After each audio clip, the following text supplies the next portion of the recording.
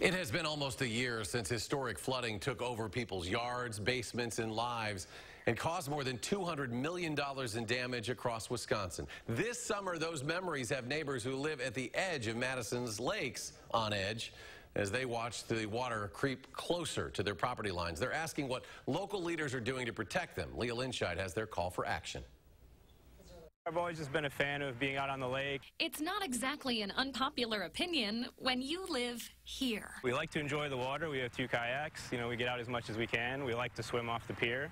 In case you needed another reason, there are a couple behind why Topher Christensen chose to return to his home city of Madison and buy along Monona Bay.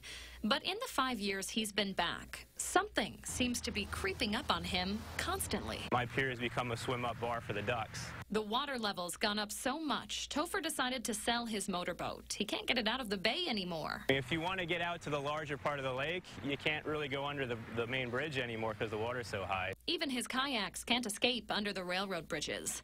In last year's historic flooding, his yard was one of many sustaining some damage. You can see where my good grass stops and my bad grass starts. That's where the water came to. The question Topher has is also something we've heard before. What is the county doing, you know, for people like me in the short term to alleviate any issues that might come? The county has an obligation to taxpayers to help them take care of their property, and this seems like an issue that they could solve pretty easily just by lowering the lake level at the beginning of the season. We can do it on paper at this point if everyone could agree on what they should be on paper, but in reality, it's kind of a different situation. This isn't the first time we've reported on rising lake levels and what's being done about them.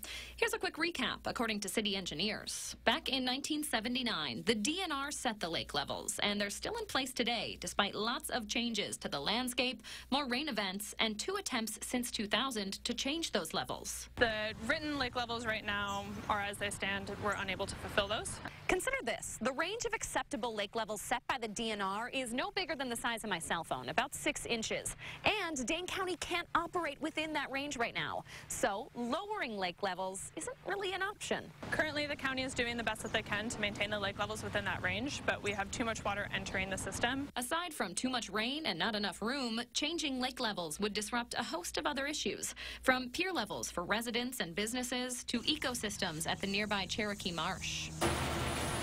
Instead, the county's working along the Yahara chain of lakes to get the water to move quicker. It's also reviewing recommendations from a task force on studies, dam management, and more. We asked city engineers what residents can be doing to protect themselves. First and most obvious, prepare ahead of time. For example, purchase plastic sheeting before a major rain event. During last year's flooding, all of the stores in the nearby vicinity ran out of the sheeting because so many people needed it to wrap up the sandbags to make sure that they are more impermeable. Second, take advantage of the resources out there. The city provides weekly flooding assessments, sandbag information, flood preparation tips, and a host of other helpful maps. Third, consider flood insurance.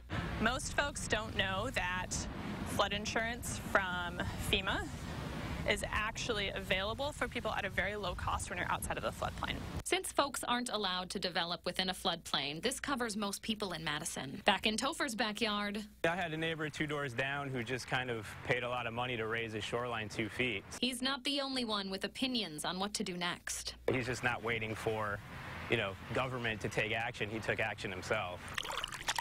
This is not an issue that we can wait, 4 to 5 years to figure out. With this call for action, I'm Leah Linscheid for News 3 Now. We have a host of information, city and county links, and more tips on how to protect your home from future flooding at our website, channel3000.com. And if you have a consumer question or complaint, our call for action volunteers can help with that. They are here every Monday, Wednesday, and Friday, 11 a.m. to 1 p.m. And you can reach them at the number there on your screen, 608-270-2833. Lots of sunshine.